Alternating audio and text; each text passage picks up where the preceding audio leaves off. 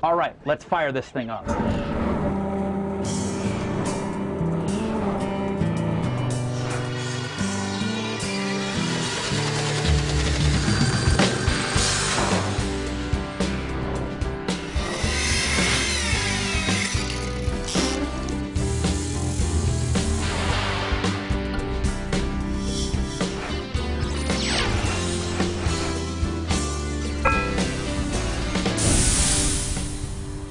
Check this out.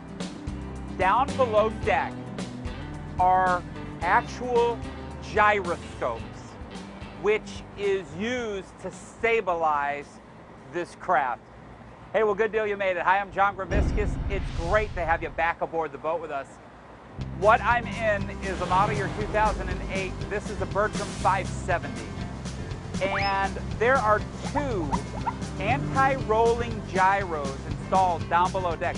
They're manufactured by a company called Mitsubishi. And today here at ShipShape TV, we're going to see how these get installed into a sport fish down in Miami, Florida. It's an incredible factory tour.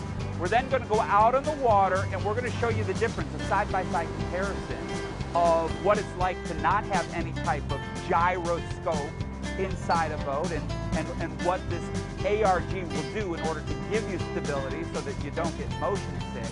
Now, we also have an incredible in the engine room segment where we're going to be dealing with generators this time. But guess what? Before we get into any of this stuff, shoot, you know the drill by now.